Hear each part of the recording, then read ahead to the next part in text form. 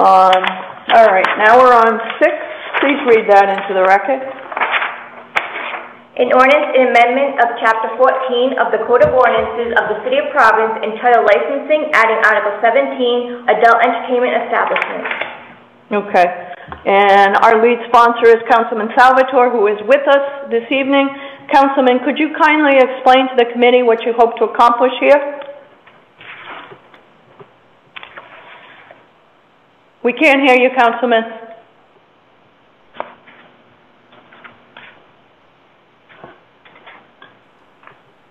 I'll find that mute button yet. All right. We're going to get you one of those mugs. I'm sure there are multiple. Thank you, Chair and members of the committee. I also want to thank the co-sponsors who joined me in introducing this. The ordinance before you would do a couple of things. One, it would create a licensing requirement for adult entertainment venues. As you know, there is an adult entertainment license in the City of Providence, but it falls under the overarching entertainment license. So there are cities across the country who have adopted similar ordinances around this issue. I just want to take a few minutes and describe what it is that I'm intending to do. Like many of you, when we're engaging our constituents, oftentimes it's on the campaign trail, it's in the neighborhood. We're getting to know our constituents on a human level. And during my time on the council, I can say that I've spoken with constituents who have brought to my attention their concerns and some ongoing issues that they've experienced relative to sexual violence that takes place in the adult entertainment industry. And what I've learned through speaking with folks in Providence and in the industry is that a lot of times women are pressured. They're pressured to perform sexual acts by club owners and managers and staff without the protections, the legal protections that they should have, under which, quite frankly, the living that they're making. And when women are complaining to club owners and management, they're a lot of times met with contempt and dismissed by these owners. So the organization and conditions of the adult entertainment venues that I'm speaking of sometimes produce and reproduce gender inequality. And I know we've talked a lot about equality as a body, which I'm very proud of. But in this industry, it's almost facilitated as a normal thing, where violence against women by men is accepted and legalized by the industry itself. So, a lot of adult entertainment employees, that they're not paid a wage, they're considered independent contractors. So a lot of times they have to, and I read this in the literature and research, they have to pay these club owners to work inside of these buildings. It's quite frankly disturbing that, this is happening not only here in Providence, but across the country, where women feel like they can't go to their bosses, they can't go to these building owners and club owners to complain, while turning over at times 50% of their income to make a living to these club owners. So what I'm attempting to do with this license is, this ordinance is, one, create a licensing process, and two, allow the licensing department or the licensing board to regulate what is happening within these buildings. And the proposal before you would remove the private areas, okay? Those isolated areas where a lot of this sexual assault and violence could be happening, and hold these club owners accountable for these acts of violence that are happening in these VIP areas or these isolated areas in the building. And you might be asking, why is this man, asking for a regulation around what women are doing and how they're making a living? I think we have a moral responsibility, Chair, to address this issue. And this is one proposal that we could consider.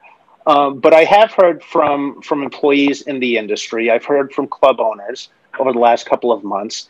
And I want to learn a little more from them and what their creative solutions are to mitigate the violence and the sexual assault that I have been hearing about for quite some time. I don't want to relive the past, but we've had continuous issues in certain parts of the city where these establishments are located. And we expend quite a bit of public safety resources trying to mitigate this moving forward. I think, again, we have a moral responsibility to our constituents who work in these venues to create these safe environments for them to earn a living while not disrupting the day-to-day business of these owners. But I do think they need to be held, the owners need to be held accountable. And one way of doing that is creating a licensing process and then regulating it through the Board of Licenses. Thank you. Take any questions, Chair. Thank you, thank you. Any committee members, any questions for the sponsor? Any committee members, council members? By the way, let the record reflect, I see Councilman Gunculls has joined us. So noted. Okay. No questions from committee members? I see we have the licensing administrator, Heather Kilkenny, on. Ms. Kilkenny, would you be willing to speak on this topic? Have you reviewed it? What are your thoughts? I'm sure that you're in a position where you would have an opinion on this. Sure. So, hi. Thank you for inviting me. You know, I think it's great to proactively seek out opportunities for the city to address sexual violence. I think from a licensing perspective, I'm just curious about section 14-400B, the $100 licensing fee. Would that be in lieu of the current fees that we're collecting for monthly entertainment for adult license, which is $10 a day for indoor entertainment? Or would this be in addition to that money that we're collected? And then my second question is about the date for renewal, and if we'd be willing to consider something where that date would coincide with the liquor license renewals that happened in December, just a month earlier. But I think one other question is about not the posting requirements, but the exterior visibility requirements. I spoke briefly with license enforcement today and just had some concerns about, you know, this adult entertainment activity being visible from outdoors or the street level. So those are my three main points or concerns with this. Thank you. Councilman Salvatore, do you want to address those points?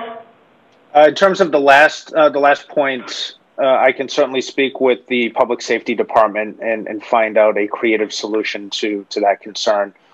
In terms of the fee, yes, that is an additional fee of $100 to obtain the license. And the second point was, refresh my memory, sorry, Heather. Yeah, no problem. About the expiration date, I just right now it's recommended that it be January 1st, and I'm just thinking that would be something that could coincide with the liquor license renewal period, just to not increase the workload. Yeah, I'm open to that suggestion. Okay. Mr. Bouchard. Oh, I see. Councilwoman Miller has a question. You're muted. I'm muted. Thank you, Madam Chair. And I want to thank the sponsor for the licensing piece of it, and just share, you know, I've heard from a lot of folks today in the neighborhood on this issue, in particularly around the interior visibility question. And I know I'd love an opportunity to, you know, hear from workers in the industry and just learn a little bit more about ways that we can address violence and sexual assault, and also do it in a way that doesn't hurt, you know, does no harm, essentially. So I just wanted to raise that, and thank you. Very good points. Okay, Mr. Bouchard, do you have any thoughts, questions, concerns, or where are you with working on this ordinance?